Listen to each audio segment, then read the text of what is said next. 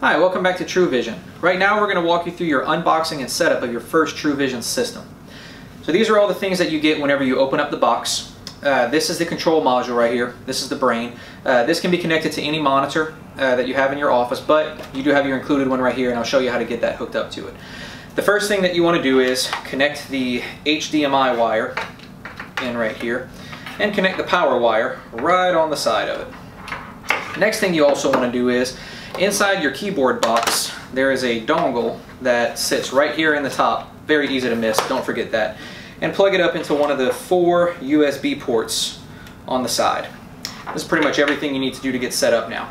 The next thing is we're going to adhere it to the back of the monitor, and we'll swing around and I'll show you how we do that. Okay, so now we're going to plug up the wires in the back. First is HDMI, followed by the USB power supply. Then after that, all you have to do is mount your unit to the back of the monitor like this and turn it around. Okay, so the module's finished booting up, and as soon as it goes through a little bit more seconds, there you go, it's going to automatically boot to the chart screen. And as soon as you see the white screen, if you just start pressing keys on your keyboard, you are good to go. Now, just because it's ready to go with the keyboard doesn't mean that you can access it from any device. So what I'm going to show you how to do right now is connect it to your Wi-Fi. That way you can use it with any of your other digital devices. So the way to exit the chart screen right here is to press Function Alt F4 on the keyboard. Then you mouse over to these 2 red X's up at the top over here, and we'll click that.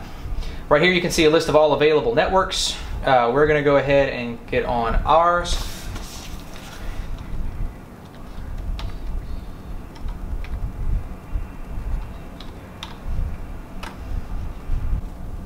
And now we're connected. Okay, once your module is connected to the Wi-Fi, indicated by a steady stream of blue Wi-Fi bars up here, you simply come over to the icon on the left, Truvision, double click, execute, and your chart window will pop right back up. Now that you've gone through all this process, if you just hit the enter key, it will generate your network IP address right here, and that's what you use to connect. Okay, now that we have this number available to us, all I'm simply going to do is go to Chrome on my phone, and in the URL bar up here, I'm just going to type that number, 192.168.0.77, and as soon as I hit go, it is going to bring up the control interface for this chart. I'm going to press enter to make that go away, and I now have control over my iChart. Whenever you open up your tablet, the browser you want to look for is called Silk Browser, right here on the home screen of the tablet. Another thing to keep in mind is that in order to control this device, every device has to be on the same Wi-Fi. Sometimes routers have extra Wi-Fi signals that are generated. You want to make sure you're connected to the exact same one. Otherwise, you're not going to be able to connect to the chart. So that's it. Now you should be set up and ready to check vision. The last thing we're going to talk about in this setup video is how to calibrate your unit. Now, we offer pre-calibration services on every single unit that you purchase free of charge. So if you know your room's measurements, you can just forward them to us in an email after you make contact with our company, and we will send you all of your units marked by room, preset to the correct sizes. That way whenever you take it out of the box, you're ready to go. You don't even need to set anything up. But in case you do need to set something up, or you want to move one unit to another room that has different measurements, here's how you would go about doing it. Pressing the enter key brings you to the calibration screen here. You're already familiar with the IP address, but over here are all the sizes that pertain to the 2020 line. So from the regular screen right here, press the letter S on the keyboard, and this brings up 2020. You can tell that with the 2020 marking down here. If you press enter again, suppose that your room is 15 feet long.